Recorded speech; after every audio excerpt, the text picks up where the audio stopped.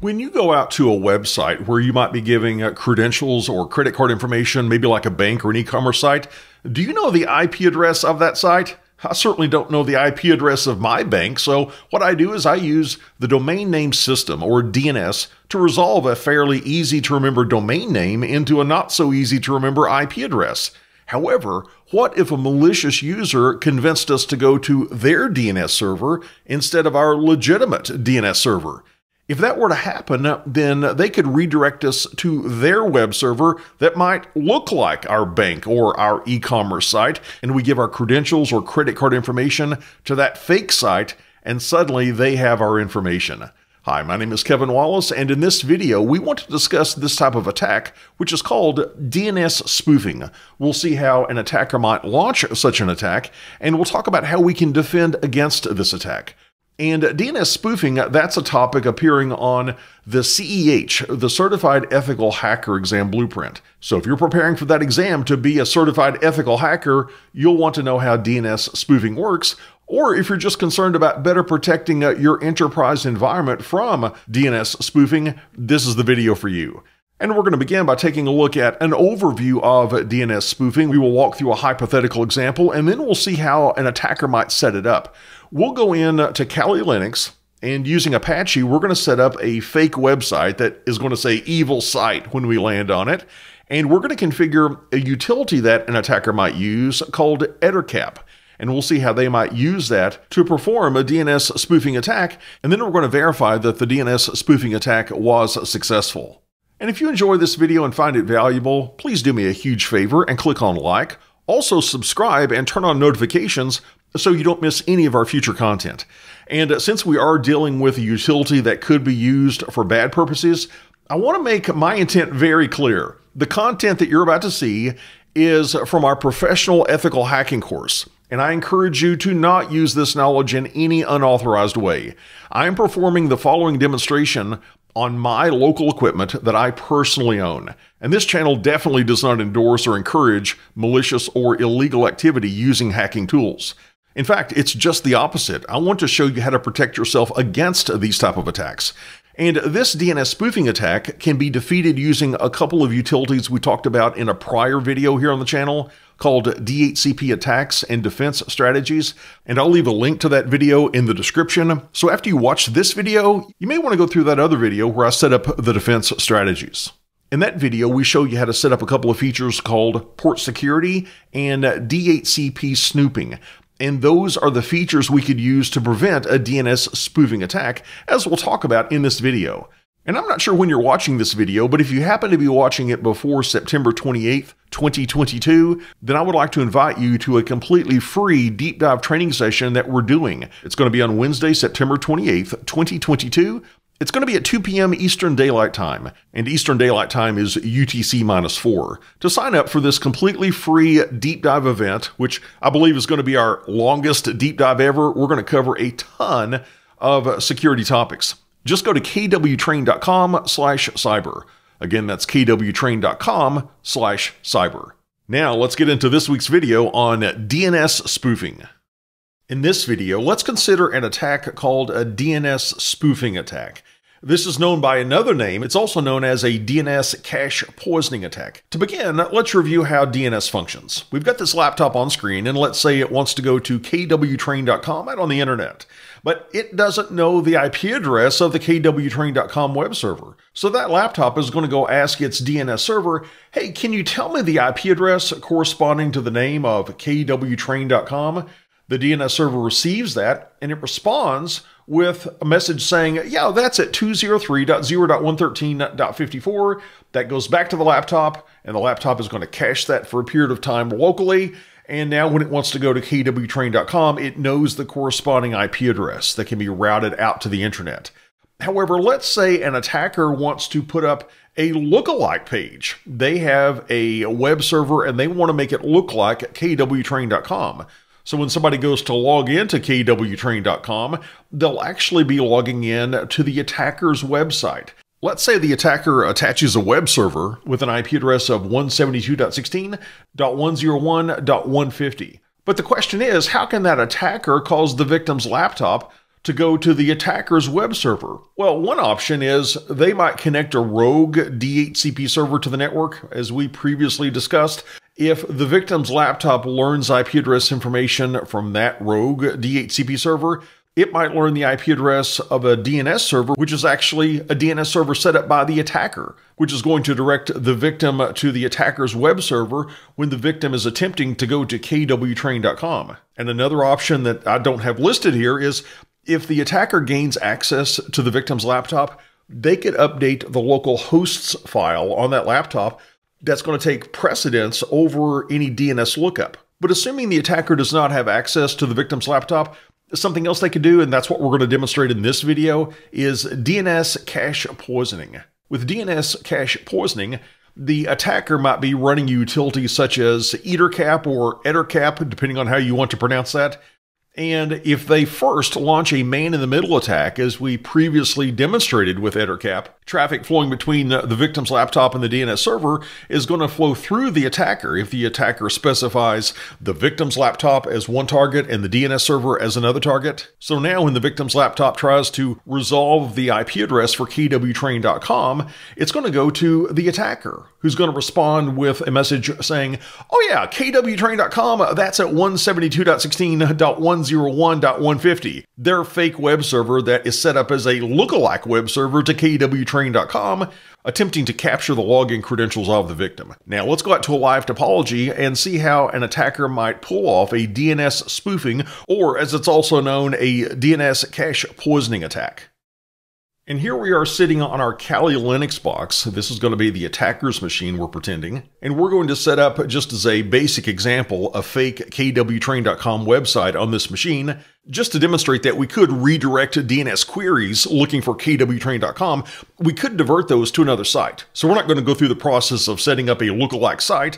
I'm just going to set up a basic page so we know that, yep, our traffic has been diverted. First, let's see what the IP address is on this Kali box.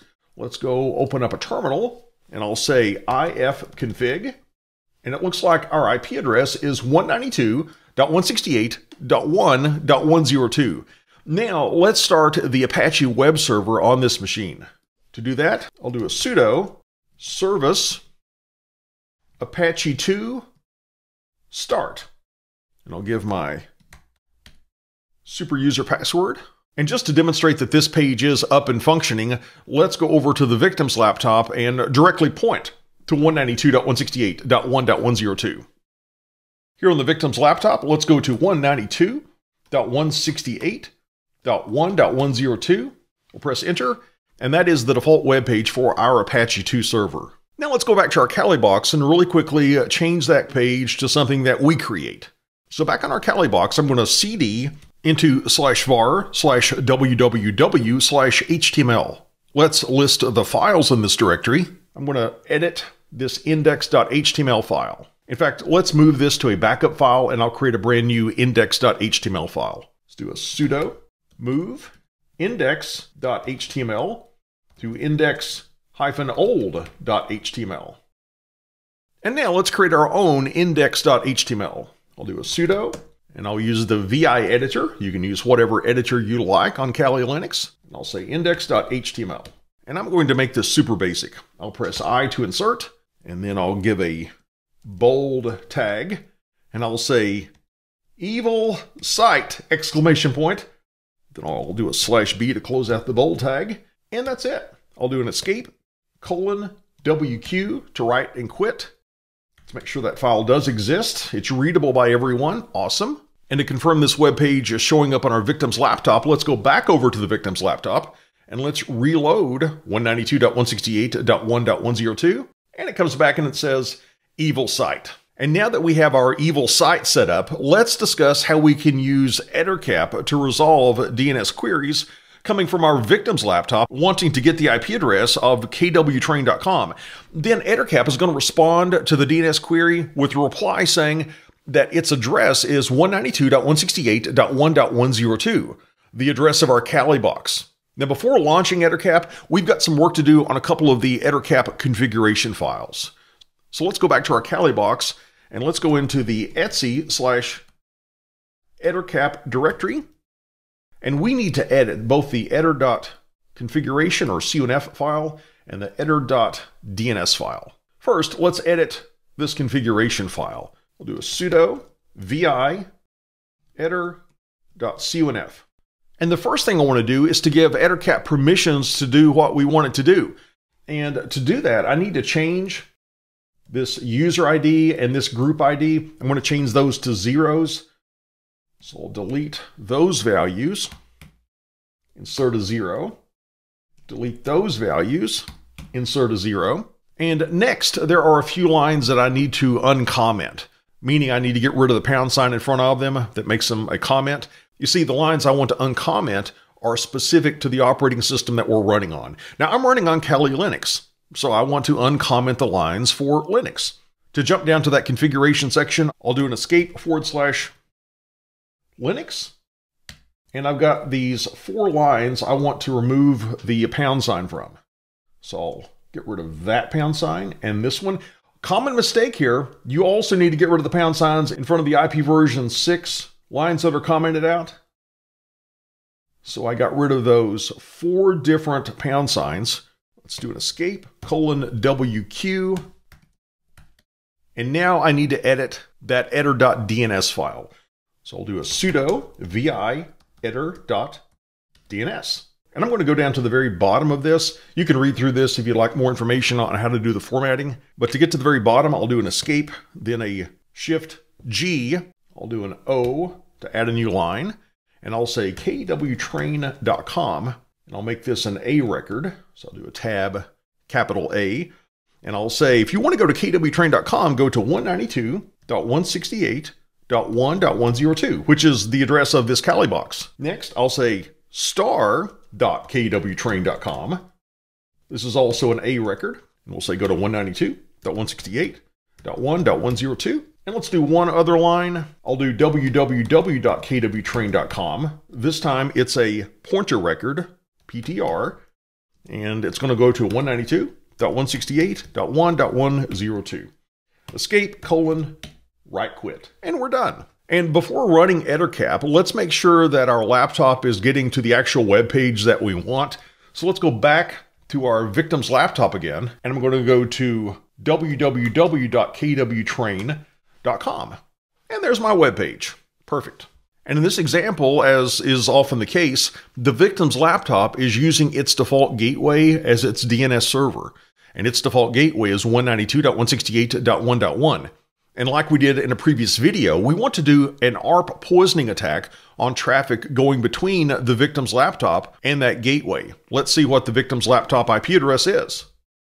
Let's do an ifconfig, and it looks like it's 192.168.1.105. So let's go back over to our Kali box, and under the menu, under sniffing and spoofing, I'll say EtherCap graphical. Give the root password. I'll accept that. Let's select our targets, and the targets are going to be the victim's laptop and the default gateway, which is acting as the DNS server. So under this EtherCap menu, I'm going to say targets, select targets, and I'll say that the IP address of my victim's laptop is 192.168.1.105. And my other target is the default gateway, which is acting as that client's DNS server. It's at 192.168.1.1. And I think we're good there. Let's say OK. We've got our targets selected. Let's do our Arp Poisoning Attack. Under the man in the middle menu, I'll select Arp Poisoning, and we'll say OK. Now let's do our DNS Cache Poisoning. To do that, I'm going to go back to this EtherCap menu, and I'm going to go to Plugins, Manage Plugins, and I'm going to double-click DNS Spoof. Now let's go back to the victim's laptop and try to go to kwtrain.com once again. We'll go to the victim's laptop, and I'm going to go specifically to HTTP. Now, my website is actually HTTPS, and that's a great protection from an attack like this, but I'm going to specify http://kwtrain.com, and let's see what happens. I try to go to kwtrain.com, and it takes me to, the evil site that we set up. And let's think about how we might protect ourselves from an attack like this. Well, we launched an Arp Poisoning Attack to pull off the DNS Cache Poisoning Attack. So we could go back to when we were talking about Arp Poisoning, and we could protect ourselves using something like the DHCP Spoofing feature, or we might use the port security feature, where we only allow specific MAC addresses on specific ports. And back on my Kali box, let's turn off all of these attacks. But that's a look at how an attacker might launch a DNS spoofing attack, also known as a DNS cache poisoning attack.